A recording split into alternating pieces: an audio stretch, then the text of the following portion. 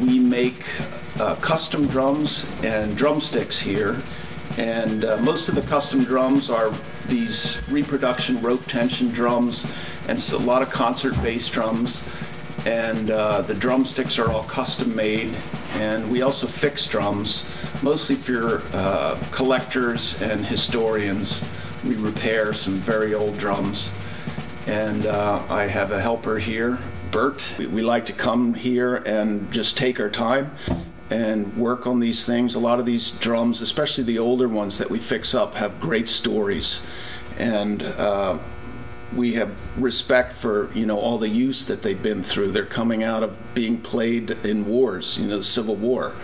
And they were used to pass signals to the troops, and there's just always great stories with these old drums. So it's a good place to work, and we both do it kind of in our spare time. My full-time job is playing principal percussion in the Pittsburgh Symphony, and I'm very fortunate that I get to do that. I love that work. I love to play and perform, but that's my main job. So with rehearsals and concerts, all throughout the year, and practicing. I teach at Duquesne University also, and been teaching there for about 20 years now in the music school. These drums, two of them that are complete near me here, are called rope tension drums, and they are the way that drums used to be put together before the advent of so much metal work. And now modern drums have metal parts on them for tensioning the heads, but this is the way they used to be done here. These have calfskin heads on them, and obviously all the rope, and these are made of leather, and this is all hand painted with the emblazonment of the United States on here, and this is obviously the USS Constitution that we painted on this drum. And to tension these drums, nowadays you just take a little key and you turn the little screws around the top of the drum and the heads will get tighter. But to tension these type drums, a player would do this to these leather ears.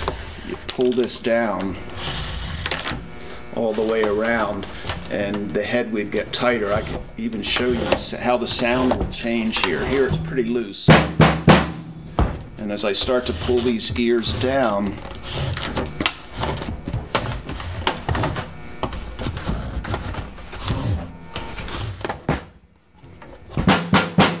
you can hear the tension starting to get higher, and that's not even quite ready to play yet.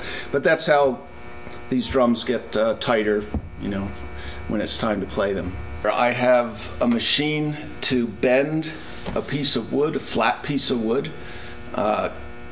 It uses heat to bend, and I can form it into the drum shell, and then I have hundreds of clamps to clamp the shell and add reinforcement rings and things like that. All these drums up around me and all the upper shelves here, some of them are ones that my father made, some are ones that I made, some are ones that are in a queue waiting to be fixed. It's important for me to continue this business because I can actually trace it back to 1859.